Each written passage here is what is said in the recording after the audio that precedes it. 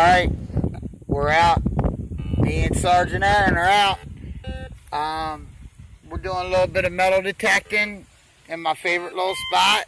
Sergeant Aaron just pulled out a blob top embossed, and it says something from Baltimore, something like Picasso, no, AACS and Co. What is that? Isaac and Co. Isaacs and Co. No kidding. I've never heard of that. That's awesome. That's a beautiful, beautiful bottle. Beautiful. And I think I found the bottom of my pot that I've been looking for. Yeah, but yeah, this spot here will produce. And I love how the sun turns the bottles purple. You can tell this one wasn't in the sun. Look at that blue, beautiful aqua blue. That's beautiful. That's the best bottle out of here. Best bottle. Now all we have to do is find a couple ginger beers or some or some of those German beers. Ceramic. Is that a oh, there we go. There's a button. There's a what do they call, a ceramic button. I just found a ceramic button just by tooling around, and I love to bring the sifter here. Are they worth anything? Ceramic buttons are just something that they wore back in the early 1900s, and this is one of the biggest ones I have in my collection. But yeah, and it's just sitting right there, you know. So, but we have a family party to go to, and we had about an hour, and we came out here, and yeah, this is the spot. You guys can see it. I don't have any of my rakes and shovels, but this is the spot. See the corner of the bottles that I buried. I didn't want people to see a bunch of them, you know, so I left them sitting there. But yeah, this will be a part of my video conclusion part when I get back home, because I have half of it already made up. So, boys and girls, ladies and gents, we'll catch you on the next hunt. Me and Sergeant Aaron. All right. See ya. Hold on it. There we go. Sergeant Aaron is uncovering a bottle. I came over here as quick as I could to find out what type of bottle. It looks like a med, cork top med. Beautiful condition too. Looks like it's in beautiful condition. Let's see if there's any embossing on the sides. I'm looking for embossing right now. I don't feel nothing on the fronts. Let's check out the sides. So we know it's a corker med, very small. Smalls are awesome. Check out the panel mark.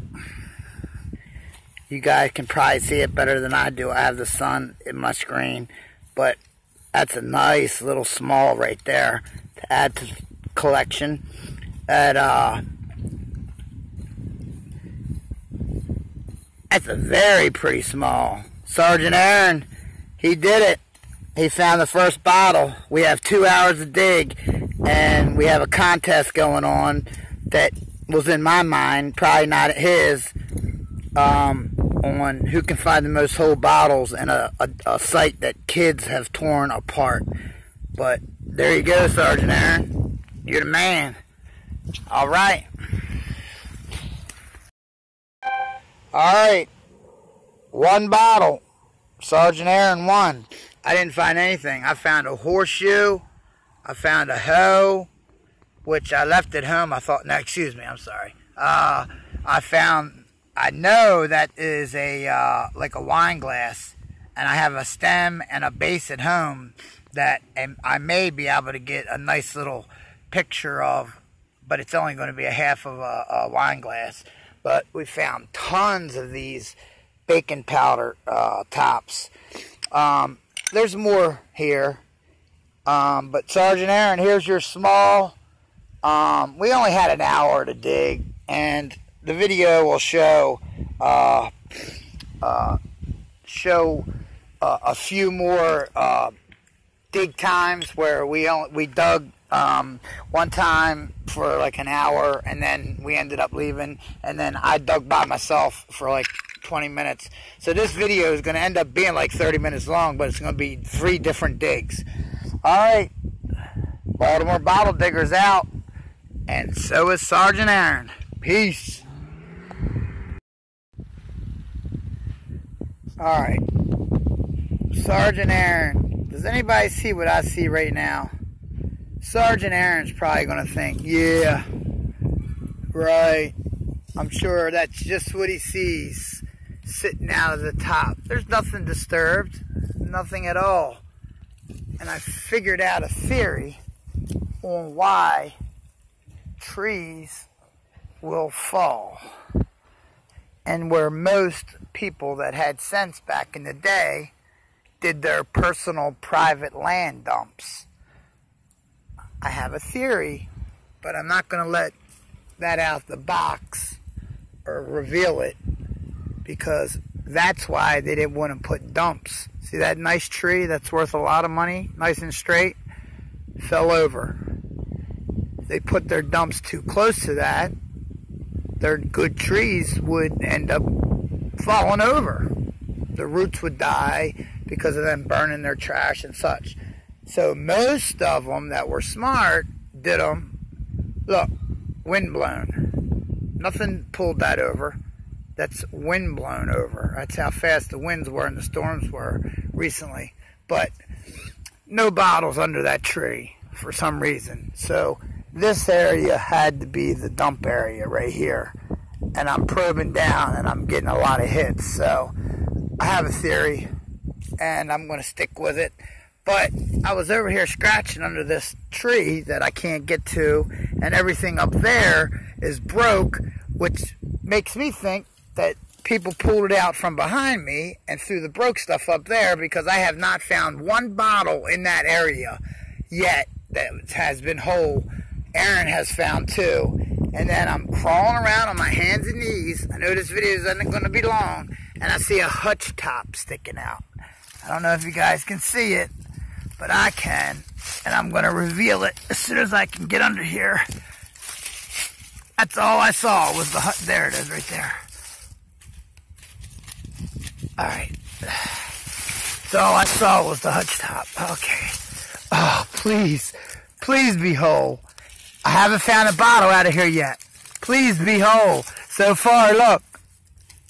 I did not put that there, Aaron. This video is going to be long. Please be whole.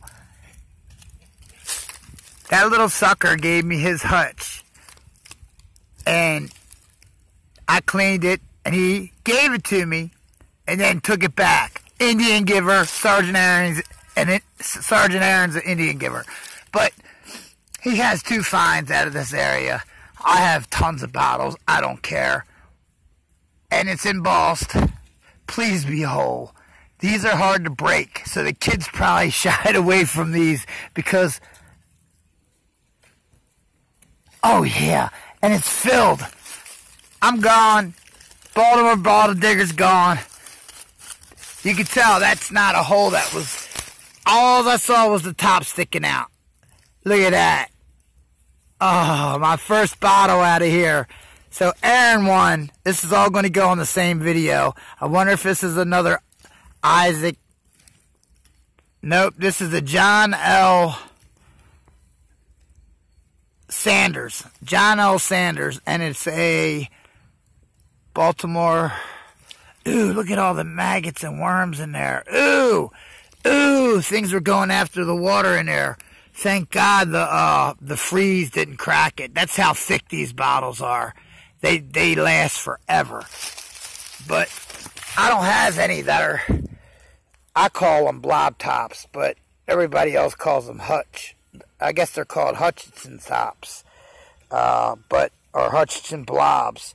But yep, ew, that was a find that is lasting 4 minutes and 30 seconds, but I had to show it to you guys. There it is. It doesn't look like it has any dings or dents in it to me.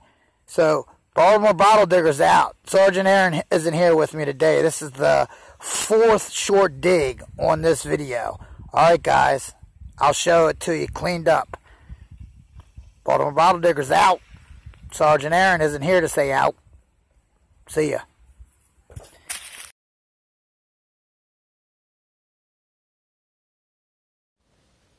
Alright guys, I'm going to start off with some of the jars that I found. This is a ball jar. It says, I think it says quilted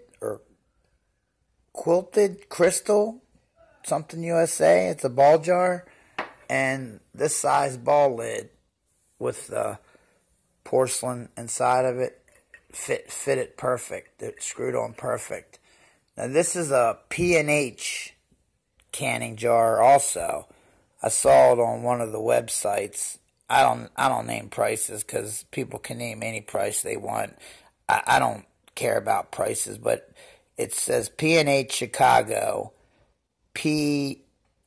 L jar, designed and patented in Chicago. Then I found this. I think this was on American Diggers. I think these were the 3-piece molds that he was talking about, and they were reusable ink jars or refills, something like that. I believe this was a cologne. I thought that was pretty cool. I never looked up SHR before. That's a pretty cool insignia. I think that's what it is, or it's a double R back to back. That's a cool insignia, monogram or whatever you want to call it. I forget what they're called. I love smalls, so you're going to find fingernail polishes. I think it started real big back in the 40s, and I think this is a medicine, like an iodine dropper or something, because it's missing the thing there. And then I believe a medicine. That would probably be a medicine. But I do save my drinking glasses. I'm like Digger Rye from American Diggers. I do save my glasses. I have a collection, and a lot of them are the same from back in the 30s, 40s, 50s, maybe 20s. But I do save those. Look how close the canning process and the glass process was of making drinking glasses. Almost the same kind of designs and stuff. And then I just cleaned up this one. This one says Santa Glass, I think it says. Maybe this was some type of medication. I'm not sure. What's it say at the bottom? Breakaway, maybe? I didn't look it up. But what I wanted to get into was the different tops. I want to learn how to take this part off, the broke part, and then have all the different types on display in a case.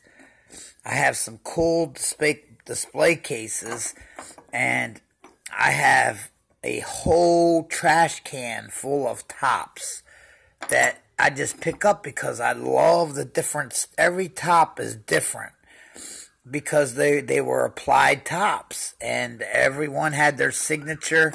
Just like when I'm doing work, construction work, everyone has their signature. You can tell who did the work. So everybody had their signature way they did it.